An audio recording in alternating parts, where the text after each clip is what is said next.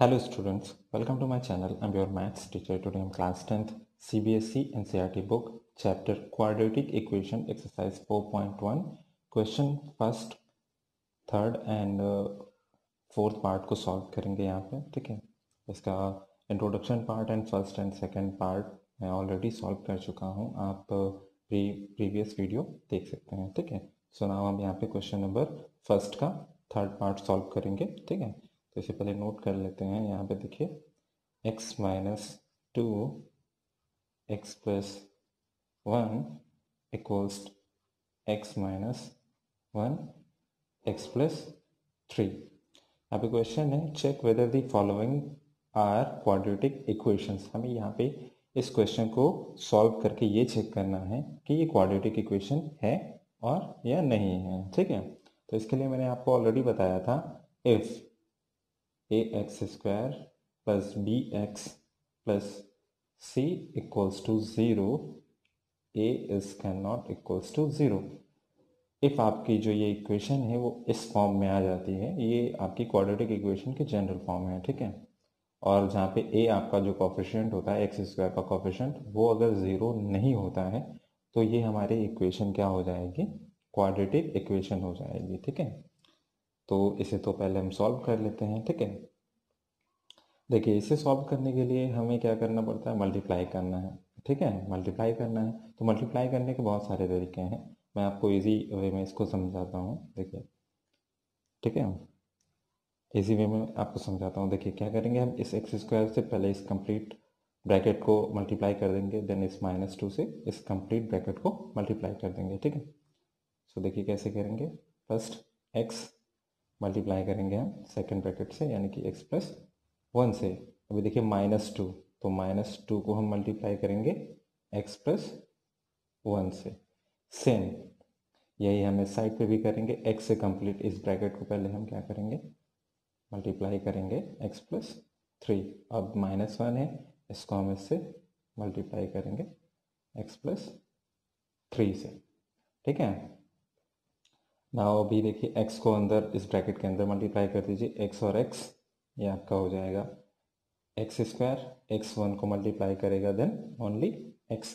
Minus के साथ में 2 है, इसे आप इस ब्रैकेट के अंदर मल्टीप्लाई करेंगे तो plus minus minus minus 2 x minus plus minus 2 one ज़ा 2 इक्वल्स टू में. देखिए अभी इस x को हम अंदर क्या करेंगे, मल्टीप्लाई करेंगे.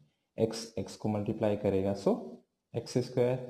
x3 को मल्टीप्लाई करेगा तो 3x, क्योंकि x पॉजिटिव था तो साइन यहाँ पे चेंज नहीं होंगे. -1 का मल्टीप्लाई करना है तो माइनस है तो प्लस माइनस माइनस यानी कि माइनस हो जाएगा.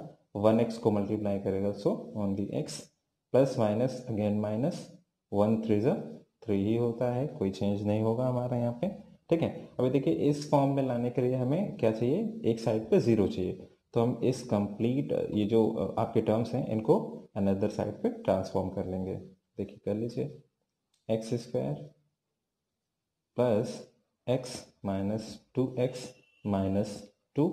यहाँ पे x पॉजिटिव था, एक्स स्क्वायर इस साइड पे आएगा तो negative x square. 3x positive था, यहाँ पे लाएंगे तो 3x नेगेटिव. x पॉजिटिव था इस साइड, नेगेटिव था इस साइड पे आएगा तो पॉजिटिव x. -3 नेगेटिव था इस साइड पे आएगा तो प्लस 3 हो जाएगा. इक्वल्स टू में आपका क्या है, 0. अभी देखिए x square and x square cancel out and x positive add हो जाएंगे. 2x minus 2x and minus 3x add हो जाएंगे आपके. 2 और 3 5x. साइन हम नेगेटिव लेंगे. -2 एंड प्लस 3 ये आपका सब्सट्रैक्ट हो जाएगा तो ओनली 1 बचेगा. साइन हम बिगर का लेते हैं तो इसलिए +1 इक्वल्स टू में 0. अभी देखिए 2x से -5x करना है, यानी कि सब्सट्रैक्ट करना है तो सब्सट्रैक्ट कर लीजिए. कितना आएगा आपका यहाँ पे, -3x आ जाएगा प्लस 1 इक्वल्स टू में 0. ठीक है, अभी देखिए इसको हम क्या करेंगे, कंपेयर करेंगे ax square plus bx plus c equals to 0 से. Comparing with ax square plus bx plus c equals to 0। तो यहाँ पे मैंने बताया था a आपका 0 नहीं होना चाहिए, बट इस इक्वेशन में देखिए a आपका क्या है, 0 के इक्वल है। ठीक है, 0 के इक्वल है। Here -3x plus 1 equals to 0 is a linear equation। Linear equation, ये आपके लीनियर इक्वेशन है। ठीक है, hence the given equation is not a quadratic equation. ठीक है, जो आपकी गिवन इक्वेशन है वो क्वाड्रेटिक इक्वेशन नहीं है। नाउ फोर्थ पार्ट को हम सॉल्व करेंगे। फोर्थ पार्ट यहाँ पे देखिए क्या गिवन है, x - 3 2x + 1 इक्वल्स टू में है आपका x एंड x + 5। सेम यहाँ पे भी हमें वही बताना है कि ये क्वाड्रेटिक इक्वेशन है और या नहीं है।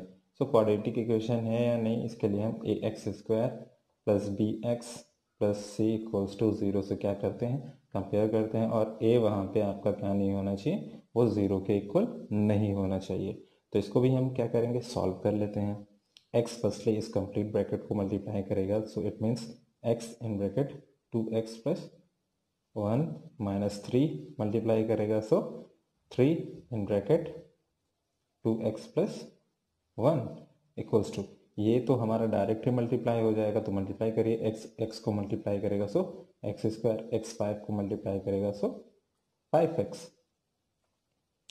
नाउ x का अंदर मल्टीप्लाई करिए, सो x जब इसको मल्टीप्लाई करेगा सो ये हो जाएगा 2x², x 1 को मल्टीप्लाई करेगा सो ओनली 1, -3 अंदर मल्टीप्लाई करेगा तो -3 2 ज़ा यानी कि प्लस माइनस 3 2 ज़ा 6x, 3 1 ज़ा 3 प्लस माइनस यानी कि ये 3 आएगा इक्वल्स टू में आपका x² + 5x। हमें इसे कंपेयर करना है तो एक साइड पे आपका क्या होना चाहिए, 0 होना चाहिए। ठीक है, तो सभी को हम अनदर साइड पे ट्रांसफॉर्म कर लेंगे। कर लीजिए, देखिए 2x² + x - 6x - 3, x² positive था, यहाँ पे आएगा तो -x², 5x पॉजिटिव था, सो यहाँ पे आएगा अनदर साइड पे नेगेटिव हो जाएगा इक्वल्स टू में 0। अभी सॉल्व कर लीजिए, 2x² से 1x² subtracted, then only x²। अभी देखिए x और 6x और 5x नेगेटिव हैं, दोनों ऐड हो जाएंगे। अभी तो हमारा x कॉन्टिन्यू है, 6 और 5 -11x हो जाएगा यहाँ पे। ठीक है, 11x और यहाँ पे माइनस में है हमारा 3 इक्वल्स टू में 0 है। अभी देखिए 11x से 1x subtracted, then x² plus और माइनस, क्योंकि बिगर साइन हम लेंगे, -10x - 3 इक्वल्स टू 0। ठीक है, अभी इसे हम क्या करेंगे, नाउ कंपेयरिंग विथ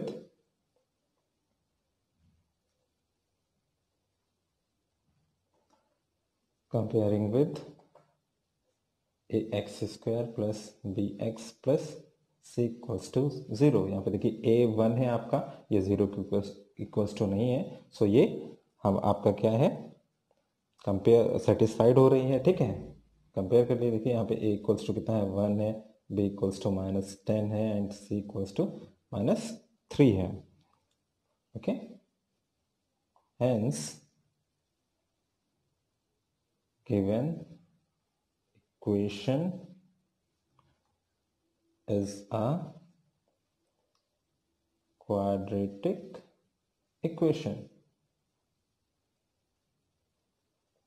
आपकी ये क्या थी, क्वाड्रेटिक इक्वेशन थी। आई होप आपको एक्सरसाइज 4.1 क्वेश्चन 1 का थर्ड एंड फोर्थ पार्ट बहुत अच्छे से समझ में आया होगा। If you have any doubt then आप कमेंट बॉक्स में कमेंट करके मुझसे पूछ सकते हैं। और अगर आपको मेरी वीडियो पसंद आती है देन प्लीज़ मेरे चैनल को सब्सक्राइब कर लें एंड बेल आइकन को प्रेस करना ना भूलें, ताकि आपको आने वाले नोटिफिकेशंस सबसे पहले मिल सकें। Thank you.